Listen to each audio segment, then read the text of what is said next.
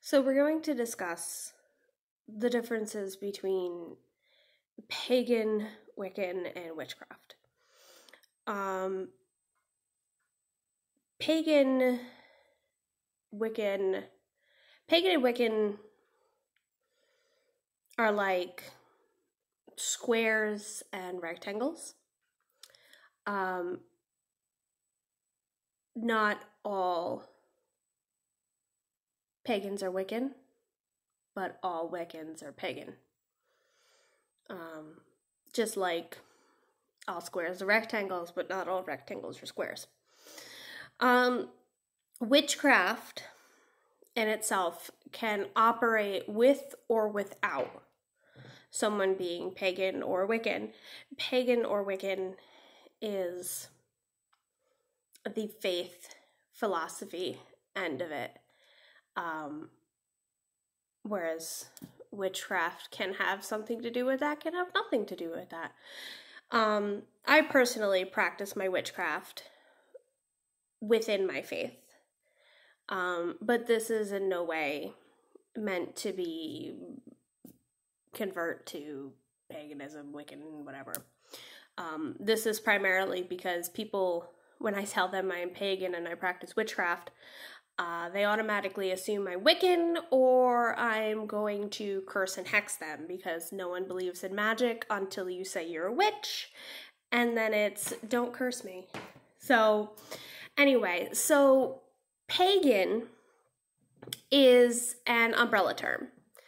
Merriam-Webster's dictionary defines pagan as someone who is non-Christian, Jewish, Hindu, Buddhist, Muslim.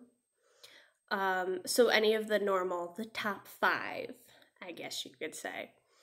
I believe it primarily says Judeo-Christian, Muslim.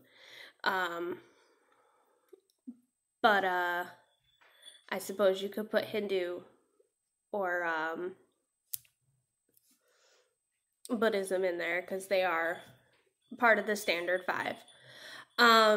So Wiccans are pagans. Druids are pagans. Santerians are pagans. Voodoo, hoodoo, pagan.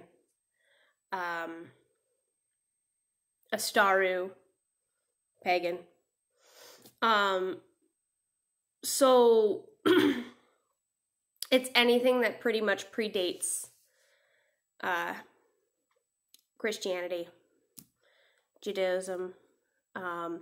Pagan comes from a Latin term, pagani, which means people of the country. So you're gonna get a more earth-based philosophy, more earth-based deities, spirits, things of that nature. Pagans today primarily follow the wheel of the year in some form or fashion. But that's another YouTube video, I guess. So I use the term heathen and pagan interchangeably. There are people who say, no, I'm not pagan, I'm heathen. And those are primarily people who are in the Astaru category, at least from my experience. But heathen is someone who is from the heath, which is a shrub-filled wasteland. So, but Merriam-Webster's describes it as, again, someone who is non-Judeo-Christian, Muslim. And again, you could probably throw Hinduism and Buddhist in there. So, now you have Wicca. Wicca is part of paganism. It is the square to the rectangle. It is a nature-based philosophy, nature-based faith. Follows the wheel of the year. You have a very large center around a god and a goddess, but you can have 1, 2, 5 deities that you work with, spirits, demigods, take your pick. Wicca was brought to light by Gerald Gardner in the 50s. Gerald Gardner is considered the grandfather of modern paganism and Wicca, and he basically laid down Gardnerianism, hence Gardnerianism, you know, there's a thing there. So, and a lot of the bigwig names, the old names, Dorian Valiente, Aleister Crowley, Alex Sanders, they're all linked to Gerald Gardner. So you have that. Wicca, one of the big things you will hear in Wicca is the Wiccan Read. The Wiccan Read is a very lengthy poem by Dorian Valiente. Read it if you have time. Maybe we'll do a YouTube video on it. But you really only need to remember the last 2 lines. These 8 words the reed fulfill, and it harm none, do what you will. That is one of the biggest commandments, laws, however you want to put that, of Wicca. And it harkens to the threefold law.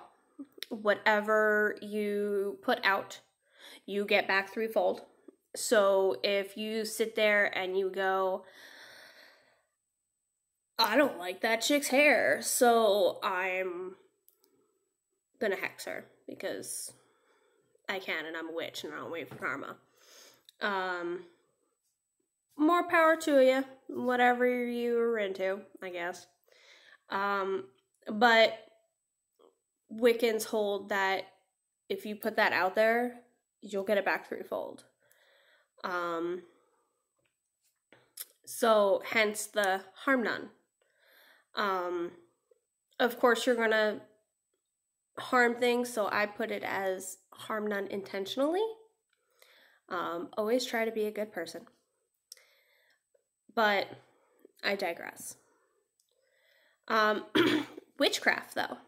Witchcraft can operate in tandem or completely separate from the faith base of paganism. I have met atheist witches. They exist, and they're not any less of a witch than I am.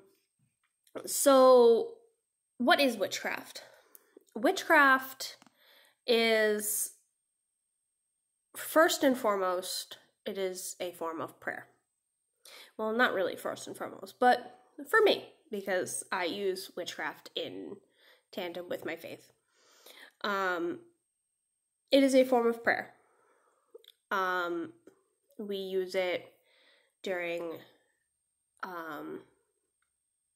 the celebration of the Wheel of the Year, marriage rites, death rites, anything you can possibly imagine. But we also use it as a form of science. I very much like herbs. I consider myself a kitchen witch. And I will sit there and weave spells while I cook.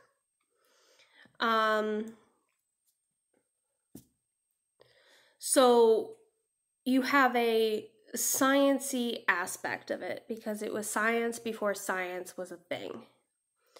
And you can really see that in the megaliths and all sorts of things that the ancients built. I mean, Stonehenge, it's a freaking astrological calendar. You know, it lines up on particular Sabbath days and equinox days.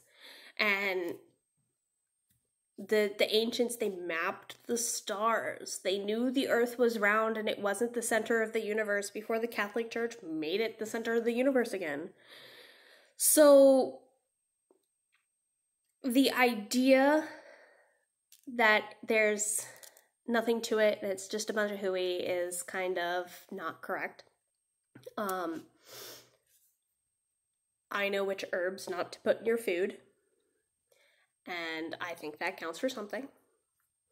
But anyway, so if you're going to practice witchcraft, as well as paganism, because remember, I use my witchcraft in conjunction with my faith,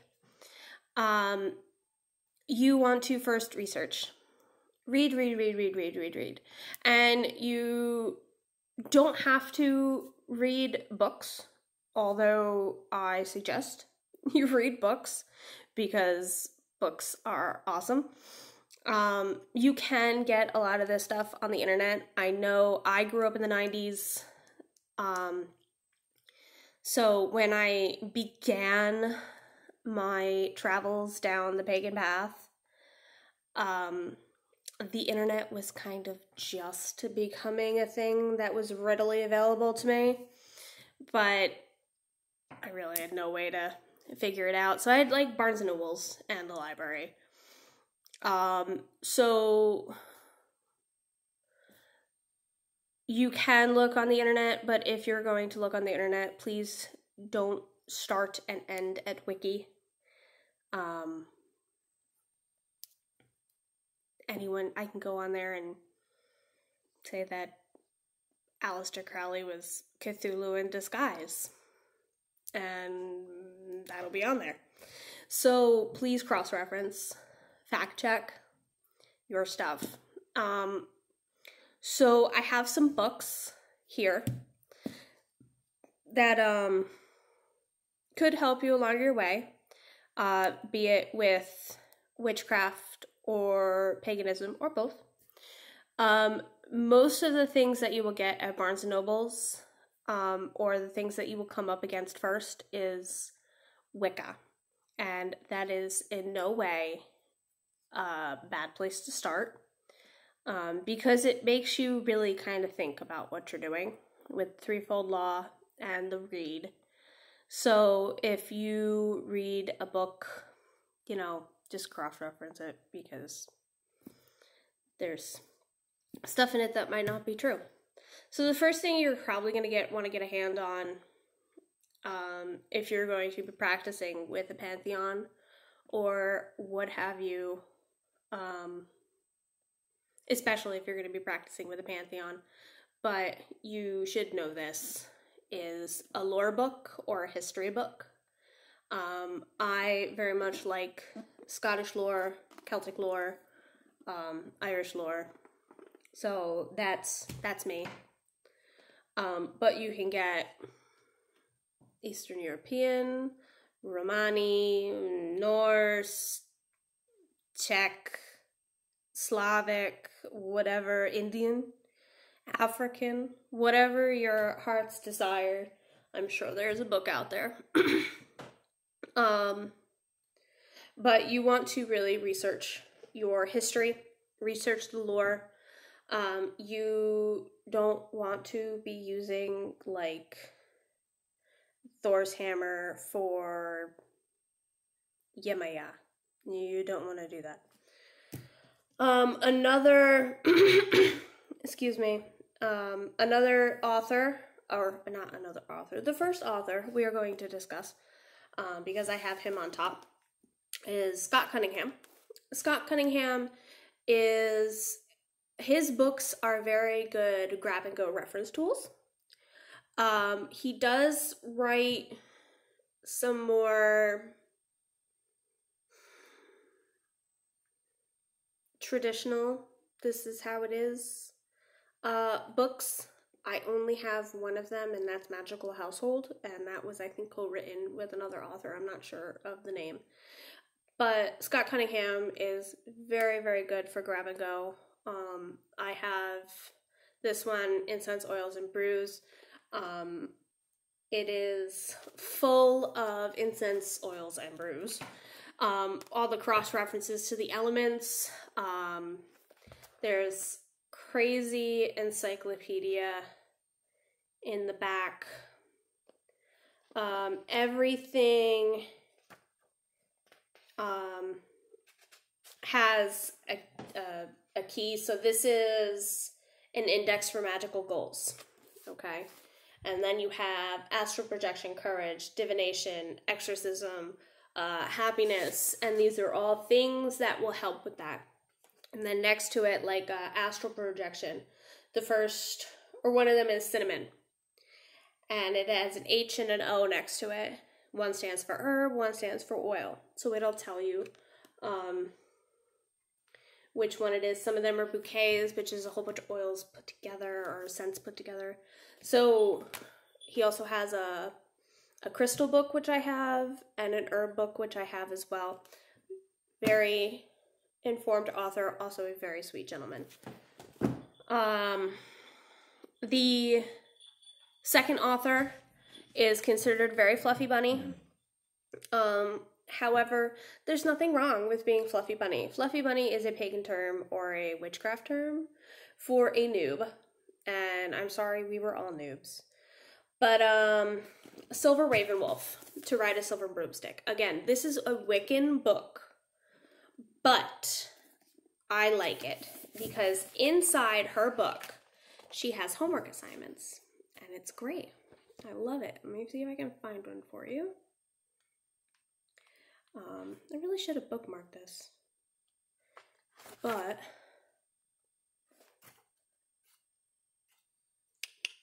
and she also has at the end of her chapters recommended reading lists. So she has a lot of stuff all together, and in my opinion, that's really great. Can't find some of the all right, so anyway, so you see suggested reading for the end of, I don't know, chapter 2, Getting Acquainted. Raymond Buckland, DJ Conway, Stuart Farrar. So, and there are homework assignments in here. There's some things that you have to think about, which will put me to my last book that I want to talk about that you should invest in. But we won't talk about that right now. So the next set of authors, I guess it's kind of 3 authors in one. This is Janet and Stuart Farrar, The Witch's Bible Complete Handbook. And Janet and Stuart Farrar are 2 witches from the across the pond. And unfortunately, Stuart has passed on, but Janet is still practicing and she makes treks over here. I've met her on a couple occasions and she's a wonderful woman. She now hangs out with a gentleman called Gavin Bone. And Gavin Bone and her rewrote this book to be more progressive because I believe this book was published in the 60s. But it is still a very good reference to a lot of history. I am not even going to play with you. This is very dry reading. It's split into 2 sections. Section 1, or part 1, is the Wheel of the Year and your basic birth, marriage, death things. It does not talk about gods, but it, for the most part, I think the only real god you're going to get in there is maybe the triple goddess, the Holly King and the Oak King, and Lu the sun god are really the only gods they touch on just because of how they fall in the Wheel of the Year. They do come from a Celtic background because that's where they're from. The back second portion of the book is more advanced. But I have not read the new version, but I know this version is very good. The last author I would like to talk about is Raymond Buckland. Raymond Buckland studied, I believe, under Gerald Gardner, and unfortunately he has passed on. But this is Buckland's Complete Book of Witchcraft, also known as the Big Blue Book. And it's a very simple read, and it's very nicely written out and laid out. Also part workbook. So it does give you spaces to write in, and it does give you questions at the end of chapters, which I think is awesome. So those are my authors that I want to talk about and the different books that I want to talk about. But there is one more book that I believe every pagan, witch, or combination of any of those should have, and it is called a BOS, or a Book of Shadows. Really, it is a notebook or a journal. This is my current one. And you just write whatever you want in here. So you have all of your notes and things like that in here. Whatever you want, spells, you know. And you should always keep them going. I mean, I have like 8 Book of Shadows because I just keep going and going and going and going. And unfortunately, I had a point in my life where I threw it all out. Don't ever do that. That was a bad thing. But yeah, so those are the things you really should spend your money on if you're going to spend money, because I know we all just want to spend money on things that we enjoy and we're interested in. So if you're going to go out there and spend money, please spend it on books to start, because no one likes an uneducated witch.